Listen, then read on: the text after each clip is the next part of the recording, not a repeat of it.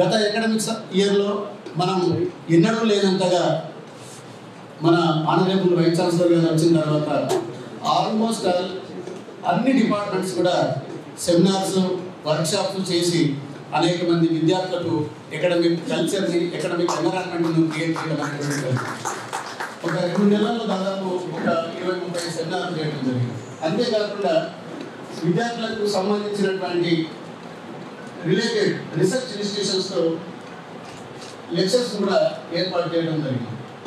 వీటన్నిటిని దృష్టిలో పెట్టుకొని నెక్స్ట్ అకాడమిక్ ఇయర్ అంటే ఈ విద్యా సంవత్సరం ప్రారంభం నుంచి మనం ఏర్పరచుకోవాల్సినటువంటి ప్రణాళికల్ని అది అకాడమిక్ పరంగా కావచ్చు, ఇన్ఫ్రాస్ట్రక్చర్ డెవలప్మెంట్ కావచ్చు, లేదా టెక్నాలజికల్ డెవలప్మెంట్ కావచ్చు, లేదా లైబ్రరీ కానీ కొలాబరేటివ్ యాక్టివిటీస్ కావచ్చు, ఓవరాల్గా యూనివర్సిటీ అభివృద్ధి కోసం, రెస్పెక్టివ్ డిపార్ట్మెంట్ అభివృద్ధి కోసం, అటల్ టీచర్ల అభివృద్ధి కోసం, అన్నిటి కోసం మనం కావాల్సినటువంటి ఒక స్పష్టమైనటువంటి దీర్ఘకాలికమైనటువంటి ప్రణాళికను రూపొందించుకోవాల్సినటువంటి అవసరం ఉంటుంది అనేటువంటి ఉద్దేశంతో ఈ సమావేశం ఏర్పాటు చేయడం జరిగింది. ప్రధానంగా యూనివర్సిటీస్ అనగానే మనకు తెలిసిన విషయం ఏంటంటే బోధన, పరిశోధన, సామాజిక చింతన ఎంతో అవసరమైనటువంటి విషయం మనకు తెలుసు. కేవలం డిగ్రీ కళాశాలలు అయితే కేవలం టీచింగ్ వరకే పరిమితమైంది.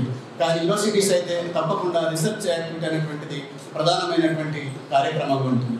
అట్లాగే ఇంకొక ప్రతిపాదన ఏముందంటే ఈ యొక్క కలిగితే డే టు డే యాక్టివిటీస్లో పిల్లల్ని సరిగ్గా మానిటర్ చేసేటువంటి అవకాశం ఉంటుంది. కాబట్టి ఒక మెంటల్ సిస్టమ్ని కూడా ఇంప్రూవ్ చేస్తే బాగుంటుంది అనేటువంటి అభిప్రాయం మాకు అనిపించింది. మెంటల్ సిస్టమ్ చేయడం వల్ల ఏంటంటే ప్రతి డిపార్ట్మెంట్లో 30 మంది విద్యార్థులు ఉంటే ఒకవేళ ఆ డిపార్ట్మెంట్లో 10 మంది 4-5 టీచర్లు ఉంటే రూల్ నెంబర్ వైజ్ కానీ లేదా అల్ఫాబెటికల్ ఆర్డర్లు కానీ డివైడ్ చేసి ప్రతి టీచరు ఒక 5గురికో 10 మందికి ఒక మెంటర్ ఉంటే మన యూనివర్సిటీకి వచ్చేటువంటి విద్యార్థులంతా కూడా first generation people, rural background ఉన్నటువంటి పిల్లలు. కాబట్టి వాళ్ళందరికీ ఒక గైడెన్స్ ఇవ్వడానికి కానీ, వాళ్ళకి సంబంధించినటువంటి అకాడమిక్ ఇన్పుట్స్ ఇవ్వడానికి కానీ, లేదా ఈ రోజుల్లో వచ్చేటువంటి మానసిక ఒత్తిడులు అనేక మంది విద్యార్థులు కూడా ఏంటంటే సరి అయినటువంటి నిర్ణయాలు తీసుకోలేక నేను ఏ రకమైన జాబ్కు ఫిట్ కాగలుగుతాను, ఏ రకమైన పుస్తకాలు చదివితే బాగుంటుంది, లేదా కుటుంబంలో ఉన్నటువంటి సమస్యలు తను చదువుతున్నట్టు తగ్గించి చదువుల మీద కేంద్రీకరింపజేస్తే బాగుంటుంది అనేటువంటి అభిప్రాయం కూడా ఉంది.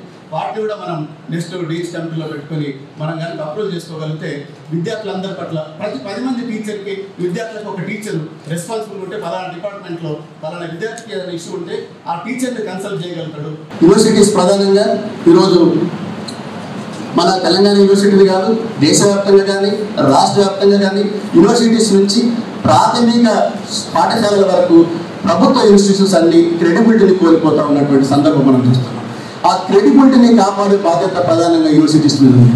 ఎందుకంటే యూనివర్సిటీస్ కనుక క్వాలిటీ ఎడ్యుకేషన్ ఇవ్వగలిగితే, యూనివర్సిటీ కనుక పిల్లల్లో కాన్ఫిడెన్స్ నింపగలిగితే, యూనివర్సిటీస్ కనుక పిల్లల్లో స్కిల్స్ను నైపుణ్యాలను నింపగలిగితే తప్పకుండా రాబోయే తెలంగాణ సమాజం చాలా అద్భుతంగా గొప్పగా ఉండేటువంటి అవకాశం ఉంటుందని నేను భావిస్తున్నాను.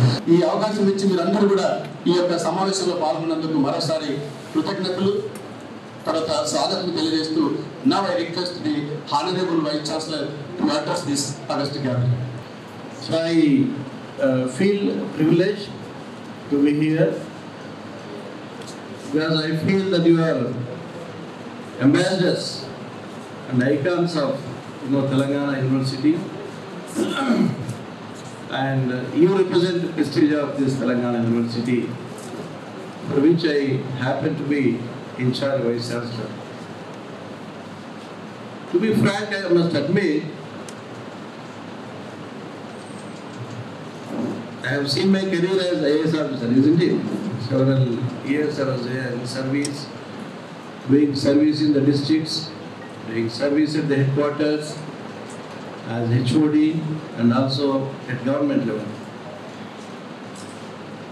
But I earned more reputation as Vice Chancellor of Telangana University rather than IAS officer in the combined state as well as in the Telangana state.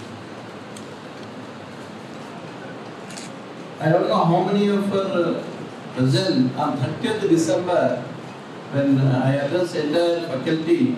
I think 60 to 70% of all of you must be present, isn't it? ఎవరు లేరు ఒకసారి చెప్పలేదు. 30th December 2014 You won't raise that. Let us be true to our conscience. It doesn't matter. So it was first day, and I think 60 to 70% of this gathering was there on the day. Maybe I forgotten what I addressed on the day. So it was first day for me, but at the cost of repetition, I may mention context in which we are available in the state of Telangana, in the entire country for that matter. Context in the sense with regard to field of higher education. Where do we stand? Let us try to recollect the crossroads where we stand and where we have to set our path and which direction we have to proceed as part of discharging your academic duties. In the beginning itself, I am thankful to the Registrar, Professor Imran Garu, for his wholehearted commitment. So he stood by me. Whenever I took any decision, he was with me. He always told me that, sir, I am there. Whatever decisions you take, they are binding on me, and let us implement and execute whatever decisions you take together in the interest of student community as well as faculty. Today, some of the academic consultants, they must be also part of this gathering, isn't it? How many of you are there? Yeah. Today morning, I suddenly realized that you all have to be invited for this conference. So we suddenly said this. Whatever I told you in my first address, what is the striking thing you remember with regard to higher education sector? What did I mention, anybody? Any specific context I mentioned about higher education sector which is registered in your mind? Any professor, any principal, any dean, any associate professor, any assistant professor, any academic consultant? Which I gave for research scholars, isn't it? You are there on the day? Okay. So he is admitting that there are metal-based PhDs. We are all Indians. We must be proud of our country. It is not that we belong to this country. This country was world leader for 16 centuries in the history. If you get into the history, ancient medieval history, India was having the highest GDP in the entire world up to 16th century. And after it was invaded by the Britishers, Mughals, we had foreign rule, and they have destroyed all the education system. For your recollections, we were pioneer education sector, particularly higher education sector. We must be proud of our Nalanda University, Chancellor University, and throughout Asian countries, people seem to come and join in the university. So we have seen the glory of higher education sector in the country, and after suffering for more than 2 decades under the foreign rule, we got independence. We concentrated on certain issues we thought which are relevant to the times. Let it be planning, let it be investment on irrigation projects. The higher education sector suffered till 80s. there was no investment in higher education. In fact, in terms of investments, if you talk about our 5-year plans, the 6th 5-year plan was a major milestone, 2006 to 2011. 10th 5-year plan, the allocation which was there for higher education sector was 4,000 crores.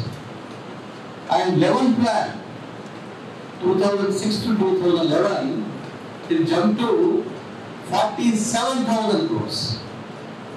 Such a huge jump has been witnessed in 6th plan. There was liberalization in 1991. Then there were so many changes in the entire world, and India is also exposed to globalized world. That's why we are talking everything, every subject, everything in the global context, because they are the globalized world, and this is the world representing the total economic freedom. And this envisages tremendous changes in every sector in our country. We are passing through exciting times. Our generation, we must feel fortunate that we are part of this generation which is enjoying these exciting times of the history of mankind. The click of mouse we can interact with the entire world. That is the beauty of this world. So on the one hand, we have exciting times. We are calling it knowledge society. We have witnessed agricultural revolution, industrial revolution, so many other revolutions. But now we are passing through that stage which has beaten all other revolutions in the history of mankind. So on the one hand, we are passing through exciting times, and the entire world is throwing opportunities to the young population in the entire world. On the other hand, we have an advantage. I mentioned that ours is the youngest nation in the 25 years, 50% of population. If you take very critical age, teenage and young age, 10 to 19 years, it is 2.25 crores. Entire world is aging, including Japan, Europe, US, China. Every country is aging, and our country is going to harvest the very we have young population, which is young, dynamic, productive, with lot of energy. But do these young people have ability to survive in the present day world? Do they have sufficient employable skills, or do they have academic excellence so that they can take advantage of the next 2-3 decades, which are very, very critical for this country? That's where the importance of higher education. We have to discuss, we have to talk about it, and you are all part of a revolution that is taking place in our country. And really, whatever revolution we are visualizing, whatever academic excellence and employable skills, both are relevant for present day youth. If we succeed, then we will be contributing for the not only development of our state, for entire country, and this population, younger population, is going to be the work engine or workforce for entire world. After 10 years, after 20 years, entire job, where are you, my young boys, young girls, please come, we are waiting for all of you.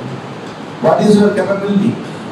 Come on, we will test your ability, we will test your skills, let it be communication, let it be leadership, let it be academic excellence. If you stand out, yes, we stand well market before you. That is the call of the 10-20 years entire world is going to give to this country. And what shall we do? Is an issue. But we must realize at this point of time that there was unplanned growth in higher education sector. There was no planning, only ad hoc decisions. No one there, and we don't know where we are proceeding. There is no specific direction. There is no specific leadership for higher education sector. Where to invest? What kind of direction to give to this sector? And how to take this forward so that we fulfill the requirements of entire developed world, so that our children will get a lot of opportunities in terms of employment, in terms of entrepreneurship. Somehow our education system is able to manufacture the degrees. Students they join, lectures will deliver, students will get the pass the examination, they get the degree and they look for jobs. But no student has a mindset that he not only should seek job, he should generate jobs. That is called entrepreneurial character. And somehow our entire education system has failed to inculcate a spirit of entrepreneurship in the minds of our young population, which is a tragedy of this country. Because all said and done, if you analyze entire history of our country, these are all the issues each department think from the angle of student, and you have to prepare a academic calendar for this. When you prepare a calendar, please incorporate these items also. You will incorporate the seminars you are going to conduct, workshop you are going to conduct, what academic programs you are going to conduct. In addition to that, what is that student requires, you think of them. You want any training to the student in terms of market requirements. Then think of them and incorporate in your calendar. Then give us proposal wherever possible we are willing to help you. What kinds of requirements are there for your student, so that the student will go out of this campus with some confidence and he will be able to avail the opportunities which are available outside this campus. Are you following whatever I am able to say? So this is the overall framework, and I wanted to say so many things, but I don't know. I have written down so many points, but I lost it. In terms of quantity, of course, our friend mentioned about quality. That is about quality. But quantity-wise, if you want to know the fact about our research, Indian brains constitute 70% of brain power in one university. We should be proud to say yes, it is in first 50 universities. But entire world community will look at the ranking. Let it be some Shanghai ranking or Times ranking. They'll look to ranking. What is the ranking of Indian universities in the world? Nowhere. We find all our Asian universities. We find Singapore, so many. Some 10 universities in South Asia, they find place within 50. But somehow, even one Indian university we fail to develop in such a manner that it attains.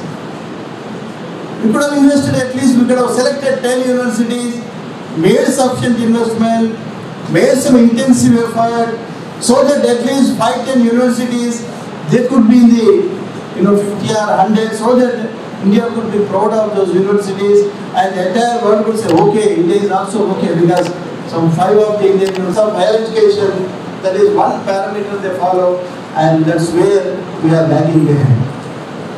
Nowadays, they are not giving any value to our PhDs for information. PhD from India, going to dustbin. That kind of scenario is there in the world. I am recollecting, ultimately, my favorite psychologist, Howard Gardner. So he talks of education, he talks of developing 5 minds for the future. There is a book, 5 minds for the future. His visualization as a psychologist, there are 3 kinds of minds if you take it cognitively. One, he calls it disciplinary mind. That means developing some expertise in one area, one subject. You have to discipline your mind, focus your mind on one subject, one area, and develop some expertise. Second mind is synthesizing mind. You have developed interest in certain subject, developing expertise. While doing this, there has to be a synthesizing mind. That means there is a lot of information relating to that subject, isn't it? But entire raw material you have to observe, comprehend, analyze, and you have to synthesize that information which is active. Creative mind means it is out of box thinking. We call it hyperthinking, we call it lateral thinking. But when does it arise? There must be something in the box, isn't it? If there is something in the box, then you can think out of box. What is there in that box? These 2 issues. Disciplined mind and synthesizing mind. If they are achieved, then you have a box. Then you have a box in your mind. Then you can have out of box thinking. They call it creative mind. These are the 3 cognition. One mind, the 4th mind, he calls it respectful mind. What is that respect he is referring to? He is referring to respect for diversity. You have certain opinion, I have certain opinion. You have certain way of thinking, I have certain way of thinking. There is a diversity of thinking. But you should not belittle his thinking. That no, it is inferior, it is bad, he is not thinking properly. No. You should tolerate, you should accommodate. If possible, you collaborate with him. That means you are respecting his way of thinking. When you are respecting others' way of thinking in the diversity, that is called respecting mind. The 5th mind is very, very important, and it is a basis of entire our future mind is ethical thinking. That means you have to be responsible as a professional. You are a teacher, you be a responsible teacher. Feel your responsibility. You have a lot of rights, okay, but you have a lot of responsibilities. You have a responsibility of teaching, you have a responsibility of research, extension, and also consultancy. So do them professionally. Do them in such a manner that you have a self-esteem.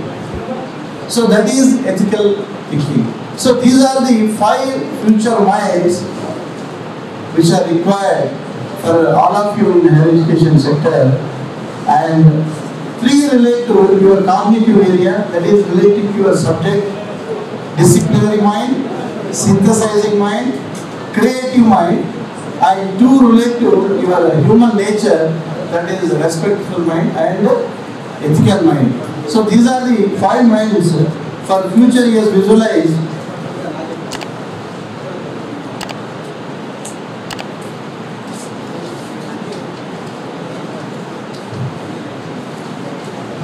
I have noted down certain issues which are relating to your practical world, that is campus atmosphere.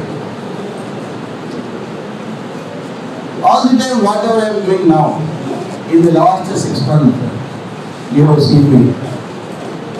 My approach in the university is to create certain academic atmosphere. Because this is university. This is not a field where there is a place for petty politics, narrow thinking, bothering about certain narrow things. We have teaching community, which is also linked to attendance of students. You must see, it is your responsibility so that there is proper attendance. You analyze. You analyze your students' mind, why they are not attending. Sit with them, what do they want, what is their requirement, and you prepare in such a manner that you create interest. Let the student find utility in you. Unless done my duty properly, you must question and we must improve. The greatness of human beings that they are open for improvement. Any individual, any human being from prison comes out with some, reforms and he starts serving the society. We have so many examples. Our nature is not frozen. We are open to change. Why not? We are human beings. We have got mind. We must be open to change. We must receive whatever is positive. Something is good, we must receive, we must respect and try to implement it. There has to be improvement every day in our approach, in our working, in our performance, in our thinking, and don't feel that it's frozen. No. Every day you can change. You must be open to change.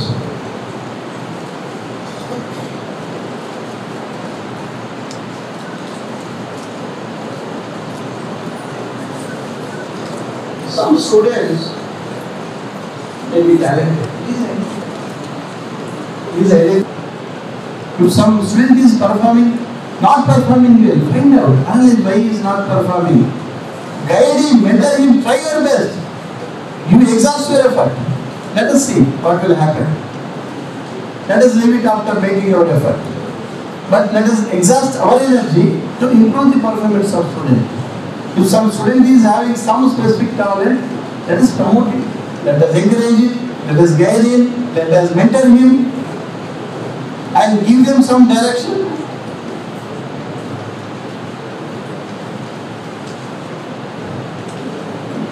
Make changes. Customize the curriculum for our context, for our university, for the context of Telangana. Customizing. Make some changes in the curriculum. Universities are independent. They are supposed to make their own curriculums, which are required for your society. You are only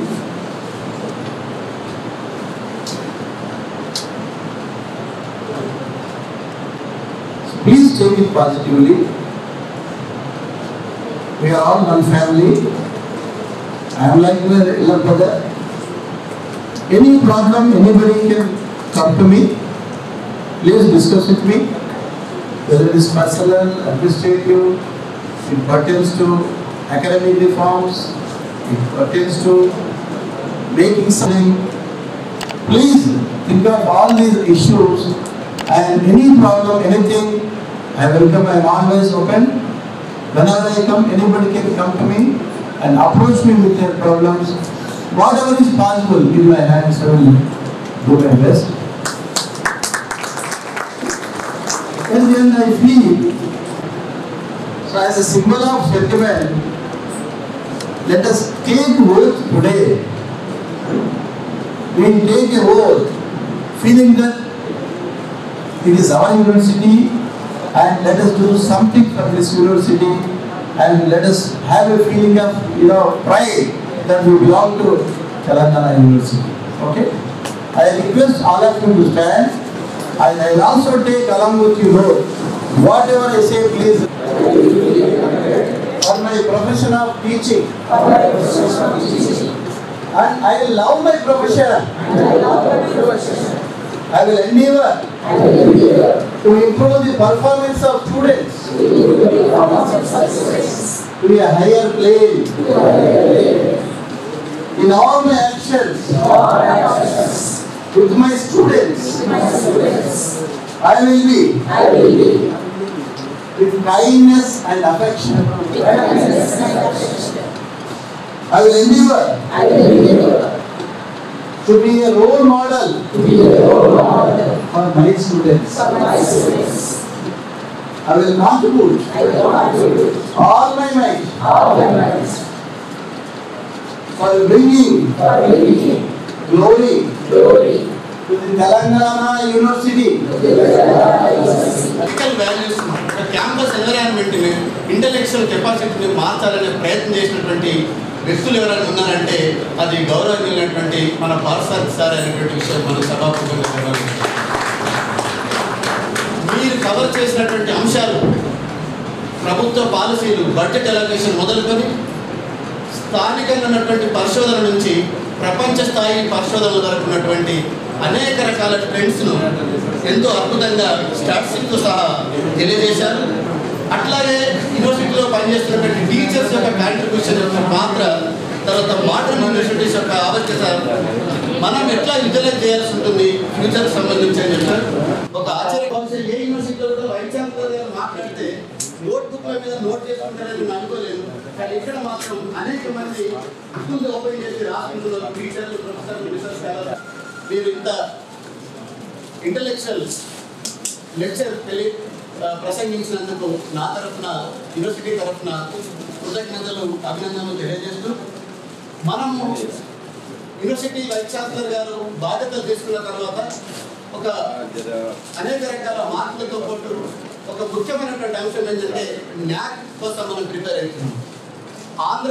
Telangana రాష్ట్రంలో ఏ యూనివర్సిటీకి కూడా ఇప్పుడు న్యాక్ లేదు. ఒక ఉస్మానియా యూనివర్సిటీకి ఉన్నది, అది మళ్ళీ రీఅక్రిడేషన్ కోసం ఎంత ఉంది. అయితే మనం న్యాక్ కోసం చాలా తీవ్రంగా ప్రయత్నం చేస్తున్నాం. అంతకుముందు నుంచే గత 1 yearగా దానికి సంబంధించినటువంటి SSR రిపోర్ట్ కూడా సబ్మిట్ చేయడం జరిగింది.